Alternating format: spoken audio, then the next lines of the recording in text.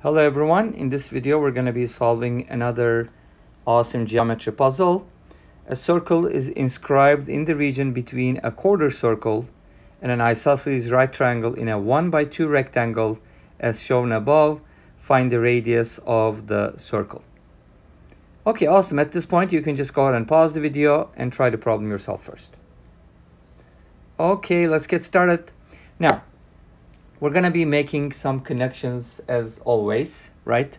So let's go ahead and connect the centers here. So let's say we have about this.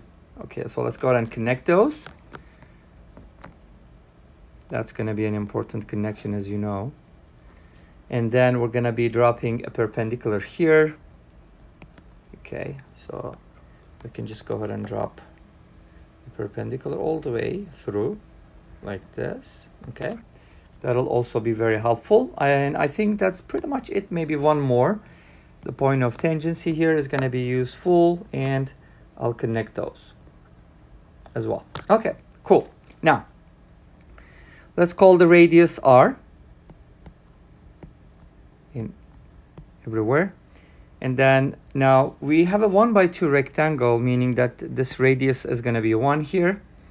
Okay, this is going to be 1 here, and this is going to be 1, but I gotta make some I gotta use some variables here. So let's say, okay, this is 90 degrees, this is also 90 degrees, and let's call this length x.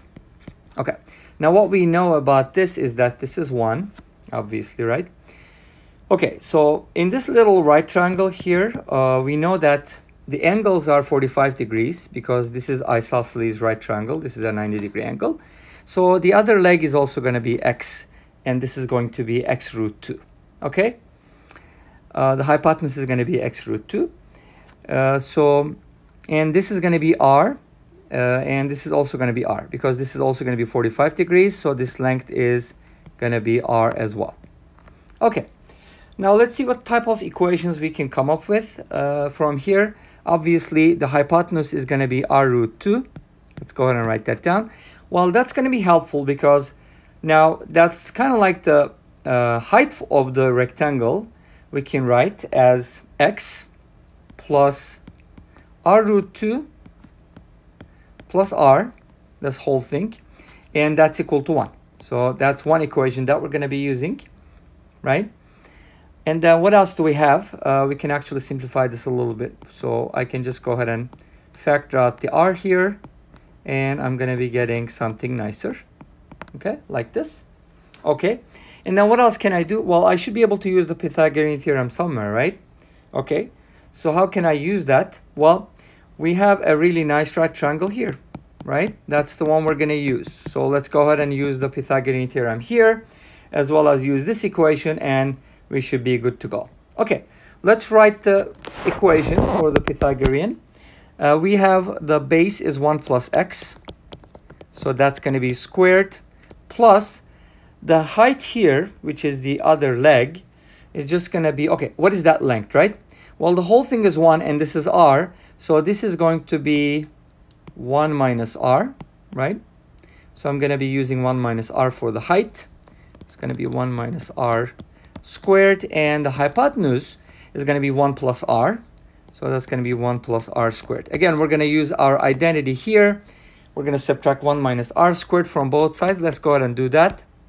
1 plus x squared is equal to 1 plus r squared minus 1 minus r squared. And as you know, this is equal to 4r, which is a very helpful identity.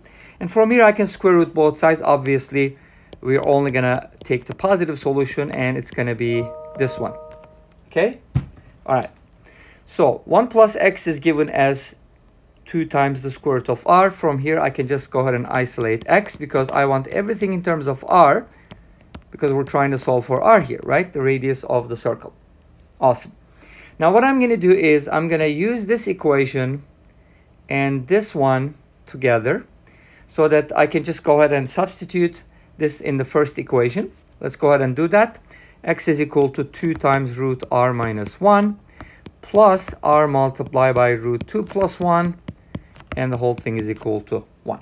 Okay, now the best way to solve this equation, in my opinion, I'm going to isolate the radical. So I'm going to go ahead and write this as 2 root r is equal to, well, if you add 1 to both sides, it's going to be a 2. And then if you subtract this r term here, it's going to look like this. Okay? And then we can just go ahead and square both sides, and that's going to give us 4r is equal to 4 minus 4 times square root of 2 plus 1 times r plus r squared multiplied by root 2 plus 1 squared. Okay, let's go ahead and simplify this a little bit more. 4r is equal to 4 minus, now we're going to be getting 4 root 2r minus 4r. And then we go ahead and distribute this. If you square root 2 plus 1, you're going to get 3 plus 2 root 2. So I'm just going to go ahead and multiply that whole thing by r squared. And then we're going to get a nice quadratic from here. Let's go ahead and arrange the terms. 3 plus 2 root 2 multiplied by r squared minus 4 root 2r minus 4r minus 4r. That's going to make minus 8r. So I can actually go ahead and write this as minus, take out the negative, 8 plus 4 root 2r in parentheses, and then plus 4 is equal to 0. Okay, so we're going to be using the quadratic formula, obviously, for this one. Let's go ahead and set it up. Negative b plus minus the square root of b squared. Okay, we're going to have to square this. 8 plus 4 root 2 squared minus 4ac. 4 times c will be 16, so I can just go ahead and multiply 16 by this quantity here, and we should be set all over 2 times a, which is 6 plus 4 root 2. Okay, we're just going to simplify this a little bit. Let's go ahead and do that.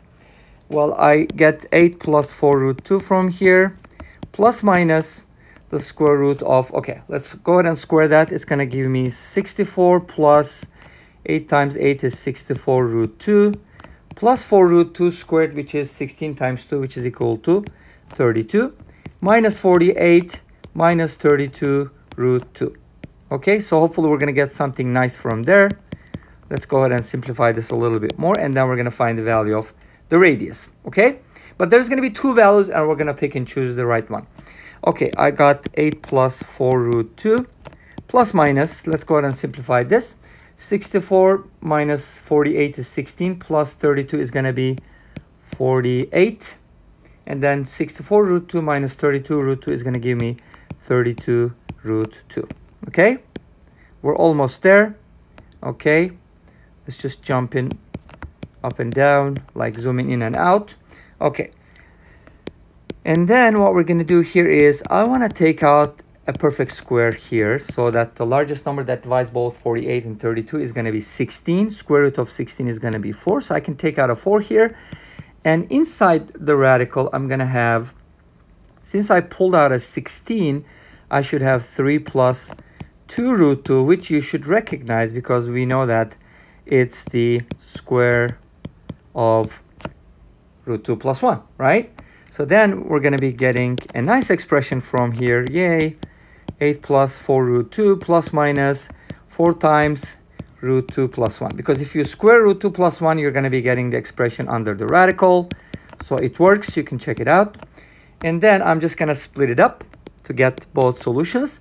The first one, let's go with the positive version. Plus, I'm going to distribute to 4 to save some steps here.